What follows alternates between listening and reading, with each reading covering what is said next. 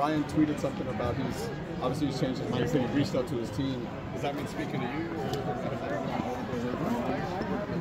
Or whatsoever, but yeah, I don't know exactly what's happening with him and his team.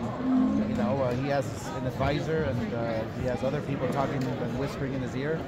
So I'm here. I'm his promoter, and whenever he wants to talk and with his people, like I'm here, we can sit down and figure it out. But Haney's father was here, and I'm gonna actually go talk to him right now and see what the deal is. But my specific instructions, I believe 2 weeks ago, were Oscar, get me Haney.